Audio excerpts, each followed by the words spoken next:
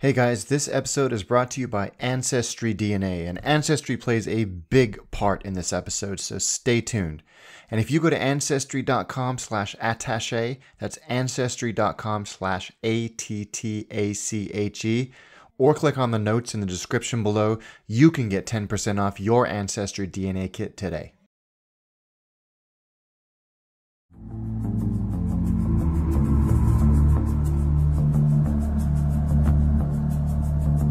Let's make something clear right away. Berlin is a cool city. Arm aber sexy, poor but sexy, as a former mayor once put it. The low cost and high quality of living has seen the young, the creative, the entrepreneurial, and the bohemian flock to Berlin. And over the last few decades, they have built a city, a culture, that is showing the world what it means to be cool in the 21st century. In fact, I am very sure that I'm not cool enough to be here, but I hope I can keep the charade up long enough to show you around this amazing city. Berlin, we haven't known each other for that long, but I have a feeling we're gonna get along just fine. Berlin is not a small city, and because it was cleaved in two during the Cold War, large parts of the transport infrastructure, including airports, were built on both sides of the then divided city.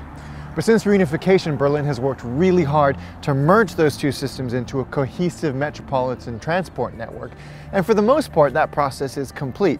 But when you fly into Berlin, you still have two choices to make: Tegel in the north or Schönefeld in the south. We flew into Schönefeld, which is primarily but not exclusively home to the low-cost carriers. So if you too arrive at Schönefeld, how do you get into town? Trains are your best bet. The station's just a short walk from the terminal, and it's served by both the slower but more frequent S-Bahn and the faster regional trains. Now, despite what a lot of guidebooks will tell you, definitely take the regional trains. Yes, they leave less frequently, but they also make way fewer stops than the S-Bahn, so they'll actually get you into town much, much faster. So jump on the RE7 or the RB14 and you'll be at Berlin Hauptbahnhof in under 30 minutes. Tickets can be purchased from one of the machines in Terminal A, the railway station, or on the platform itself. The machines are in English and will take your debit and credit cards, but some only take cash, so watch out for that. Don't forget to stamp your ticket to validate it before boarding. What about Tegel, the main intercontinental airport? Slightly more of a ball ache to get into town despite being closer, as your only option is a bus or a taxi. The TXL Express bus will get you to the Hauptbahnhof in 22 minutes, and bus stops are located right outside both Terminal A and B. Tickets can be purchased at the ticket desks in the main terminal, besides airport information, or at the ticket machines outside Terminal A. You'll need a ticket that covers zones A and B. It feels weirdly appropriate as we sit literally on the runway of the now defunct Tempelhof Airport to talk about the weirdly hazy future of both Tegel and Schönefeld airports. They were both supposed to start winding down their operations when the new Berlin-Brandenburg airport opened. But that was supposed to happen in 2010. Here we are in 2017, and due to a series of colossal screw-ups, it doesn't look like that's going to happen for at least another 2 years. And even then, those airports may be kept open indefinitely to keep up with the overflow from the delayed opening of Brandenburg. So stay tuned, because I think that the airport future of Berlin is anything but clear. Anyway, enough airport shenanigans. You're deep in the bosom of beautiful Berlin. How do you get around? Well, as you'd expect from any modern European capital, it's pretty easy. A combination of trains, trams, undergrounds, buses and taxis will get you pretty much anywhere you need to go. Ich verkörpere das, was befördernde Schacht, und hinter dem steht mein Geist, der zerstörende Last. Mein Gefühl, mein Gedankengut befördert der Bass, die weitere Bedingungen, die der Hörer fasst. Und wenn du denkst, rede Schwachs, Mann, dann hör auf den Bass. Das sind die Beats, bei denen sogar der Gehirn ablasst. Und ich sehe meine Saat und werfe Körner in das. Berlin's divided past means that even to this day, there are a few key locations that are still not connected to each other via public transport. So a combination of buses, trams, S-Bahn, and the U-Bahn is necessary to get around Berlin. But don't let that intimidate you. The fantastic BVG app will help you plan your public transport adventures. And of course, Google Maps is great for working out how you're going to get from A to B, and it has all the public transport options built into the route directions anyway. And the universal ticketing system means that your one ticket will work on almost all major forms of public transport. You can get a single zonal ticket, which is good for 2 hours. But if you think you're going to use public transport even more than a couple of times, it makes way more sense to get a 1-day or 7-day public transport ticket. 7 or 30 euros respectively will get you unlimited travel on the trains, trams, subways, and buses within zones A and B, which covers most of Berlin. As far as I'm concerned, these are a no-brainer. Very important public transport tip. Make sure you validate your ticket before you get on public transport using one of the machines that you can find on the S-Bahn and U-Bahn platforms or on the bus. Almost the entire Berlin public transport network is based on an honor system, really, but there are plainclothes ticket inspectors everywhere. And if you get caught without a validated ticket, it's a 60 euro fine. And more importantly, everyone will think you're kind of a dick. Finally, this is an extremely bikeable city. It's almost completely flat. There's bike rental spots all over the city, including outside of train stations and, weirdly enough, little supermarkets. And to top it all off, there's 860 kilometers of dedicated bike paths. 860 kilometers! Berlin, you are so lucky. So grab a bike, grab a map, hit the road or the dedicated bike path, and explore. So you might be wondering, what made us choose Berlin for an episode of Attaché? Well, apart from the obvious, there's actually a funny story. Let me take you back in time to about 2 weeks ago. So we thought we'd do something a little bit different for figuring out where we're going to go for our next episode. We're being sponsored by Ancestry DNA this episode, and a few weeks ago, I got the Ancestry DNA kit and took the test, and we just got the results. And it's super easy to do. In fact, you can do this too. If you just go to ancestry.com/attaché, you can order a kit. You'll get 10% off as well if you use that URL. They send you a kit, you spit, which I'm very good at, into this little test tube, send the kit away, and then in 6 to 8 weeks, you get these results. They take like billions of historical records, the millions of family trees, and like 4 million DNA samples, and compare your spit to all of those people's spit, or DNA really. Now I have a pretty good idea where I'm gonna be from. It's Scotland.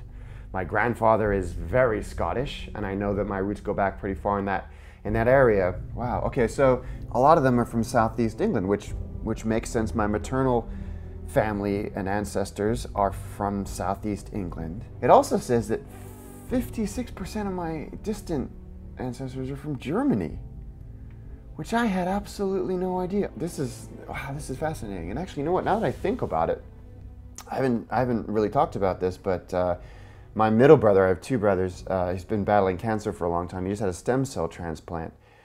And they go around these databases looking for stem cell matches, and the 2 perfect, literally perfect matches that he had, I did it. I was nowhere near a perfect match. The 2 perfect ones he had were both German. So we're going to Germany. So that is why we're in Germany. And if you want to take the same test that I did and discover your ancestry, just go to ancestry.com/attaché. That's ancestry.com/attache, or click on the link in the show notes below.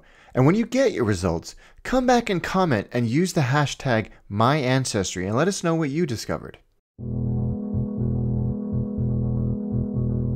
Berlin loves street food. I love street food.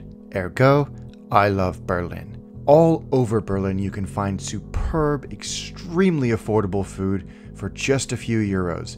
Nestled under the tracks of the S-Bahn, holed up in temporary cabins across the city, are the purveyors of some of the finest street eats in the world. Examples, you say? How about this? Currywurst. You cannot come to Berlin and not have currywurst. I love the story of how this came to exist. The legend goes that in 1949, Herzer Hoyer, one of the more entrepreneurial post-war residents of Berlin, got hold of some ketchup or Worcestershire sauce, that part of the legend is a little blurry, and some curry powder from British soldiers. And I just think that's adorable that British soldiers would have curry powder on their person at all times. Anyway, she mixed that into a sauce, poured it over fried pork sausage, and the rest is history. 70 million of these are consumed every year in Berlin alone. So roll up your sleeves, get us some fries and a beer on the side, and experience a Berlin institution. Because of its long history as a cosmopolitan capital, first of Prussia and then of Germany, Berlin has attracted immigrants from all over the world for more than 3 centuries. And when a city adopts and embraces the traditions, the ingredients, and the techniques of its immigrant population, and vice versa, magical and delicious things happen. Like this, the doner kebab. Yeah, I'm sure you have kebabs in your hood too, but the Berlin Doner kebab is a completely different beast from the high street kebab that we all know and love. It's actually a relatively modern creation, and it's a riff on the usual Turkish grill kebab, but the form, almost like a sandwich, the loads of vegetables and the variety of sauces were all introduced in Berlin by Turkish migrant workers in the 1970s.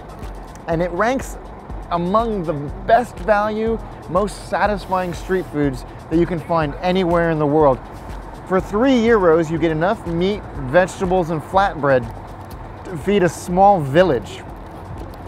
But I think I'm just gonna eat this one by myself.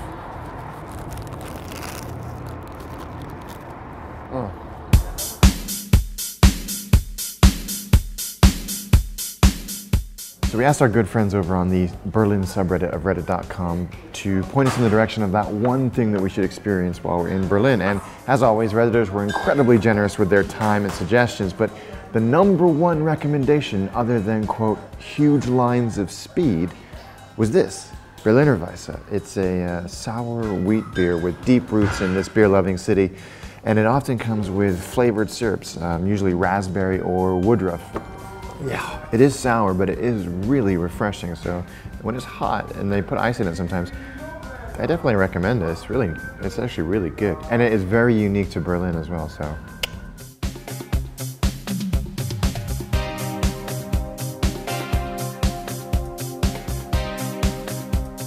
When I was doing the research for this episode, this came up a lot, Club Mate. It was described to me as the Iron Brew of Berlin, which, if you know what Iron Brew is, makes it completely compelling and fascinating. So I've never tried it before. Apparently it's huge in the startup world. It's what keeps the Berlin tech scene going, but I'm gonna try it.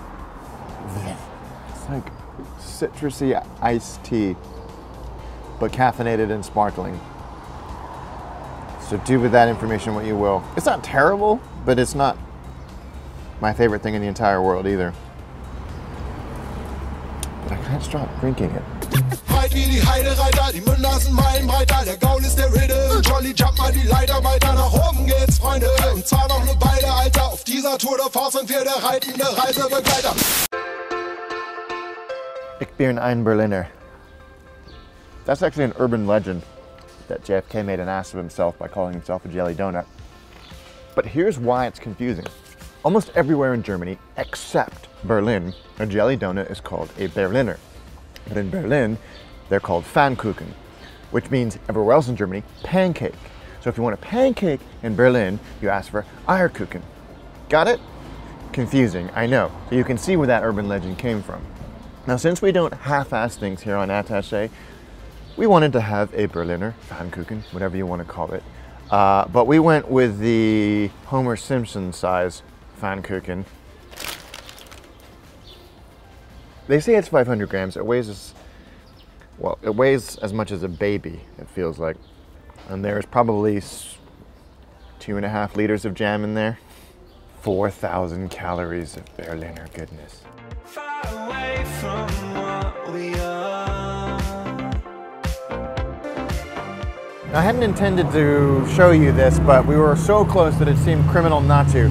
Burgermeister, built in a disused men's toilet underneath the U-Bahn tracks. Supposed to be Germany's best burger, if not top 3 in Europe. Now, I have an unhealthy relationship with burgers. I even own part of a burger joint in London. So I'm gonna try this and I'll give you my thoughts. Bacon, meat, lettuce and tomato, which are both a crime in a burger, but we'll overlook that, and onions. So let's give it a whirl. Wow. Not bad, man. Not bad at all. But if meat isn't your thing, or you're looking just for something vegetarian, Berlin is the place to be. In 2015, Saveur magazine, which is my culinary Bible, named Berlin the 2015 Vegetarian City of the Year. So you're never far away from really great vegetarian and vegan food, including some of the best falafel I've tasted outside of Lebanon. So if you're looking for something vegetarian or vegan, Berlin has you more than covered. Like most of Europe, Germany, and therefore Berlin, uses the euro. Coins come in 1, 2, 5, 10, 20, 50 cent denominations, as well as 1 and 2 euros before notes take over. It's also worth mentioning that while comparable for restaurants and bars to a lot of other Western European cities, to live in Berlin is unbelievably cheap for some reason. Rent, public transport, utilities are all way cheaper than most European cities, which is one of the reasons, along with the amazing nightlife, good tech scene that attracts so many young people to this amazing city. Yet another reason to love Berlin. And while we're on that subject, let's do the rundown. A cup of coffee will cost you around 2 euros. A pint of beautiful Berlin beer will cost you 3 euros. And for the most reliable indicator of a nation's cost, the good old Big Mac, you're gonna pay about 4 euros. Actually, I wanna talk about this for a second. We get a lot of crap for even mentioning Big Macs on this show. A lot of food snobbery going on. But the Big Mac Index is not my invention, it's The Economist magazine's. They came up with it about 30 years ago to compare purchasing power parity against two currencies and also to show how exchange rate markets can drastically vary the cost of a single item. So put down the pitchforks, chill out, there's legit economic theory at work here. Plus, ain't nothing wrong with no Big Mac. Like a lot of Europe, most shops in Berlin are closed on Sundays, but bakeries and some small grocery stores in the busier neighborhoods will be open on Sundays. Same with restaurants and a lot of the street food vendors, so you ain't gonna starve. When it comes to paying for things, credit cards are widely accepted here, but not everywhere, so definitely keep some cash on you. And on the subject of paying for things, let's talk about tipping for a moment. It is a thing here, so do it. 10% in a restaurant is ample if you've had a good experience. 5 to 10% in a bar is fine as well. Now, the custom in Germany is to tell the waiter or waitress how much you want to pay, including the tip when you receive the bill. And if you're paying by card, you need to be very clear that the amount that you're putting on the card includes the tip. Unlike America, you cannot put tip on post-transaction, so be sure you communicate that to the waiter, waitress, bartender when you're paying on card or settling the bill. Is Berlin cool? Yes, of this there can be no doubt. But it is also a city of huge cultural, political, and historic significance, a status that it wears with dignity and with grace. On its tree-lined boulevards, underneath its curving U-Bahn tracks, you'll find a city that will appeal to all of you in some way, no matter who you are or what you seek. I'm glad I had the opportunity to connect with this city on some level. In fact, on many levels. And I hope you get the chance to as well, for I can assure you, Berlin will not disappoint.